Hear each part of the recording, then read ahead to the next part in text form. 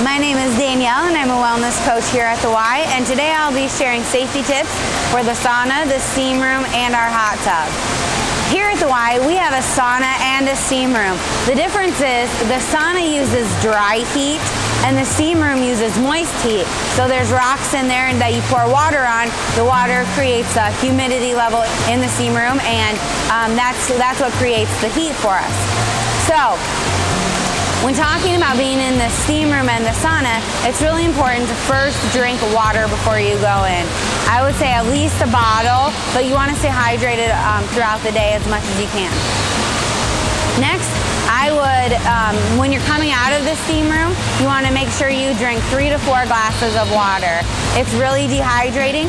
Most people lose approximately a pint of sweat while they're in the sauna and steam room, so it's important to replenish that moisture in your body. Furthermore, it is important that we do not exercise while we are in the sauna and the steam room, that we stay still, either by sitting or laying down. Exercise will increase your body's temperature, and it's already warm in the sauna and the steam room, so your core temperature is already being risen.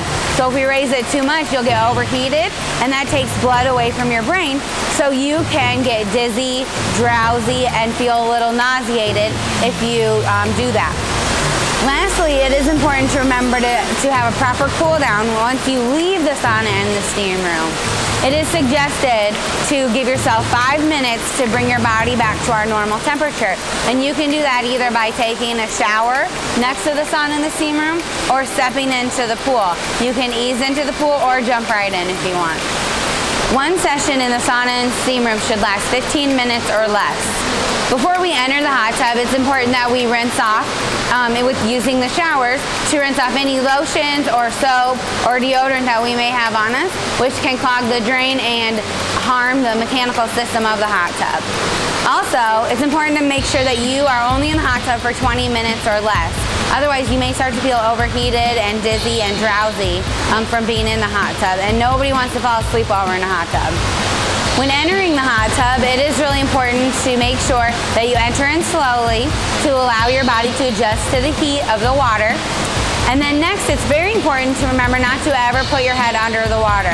There are drains that have a suction action, and if they catch your hair or catch a piece of your clothing, it can be difficult to come back up out of the water.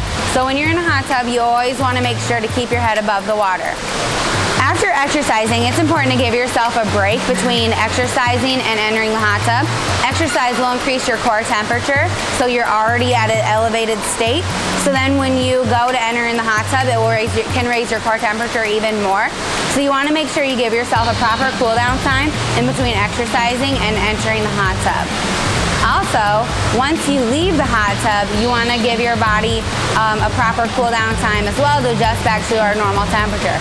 So you can do that by jumping into the pool or giving yourself a nice cool down time in the locker room. The sauna, steam room, and hot tub are adult-only areas, and they're open the same hours as the Y. If you have any questions on the sauna, steam room, and hot tub, you can ask the front desk or ask the wellness coaches.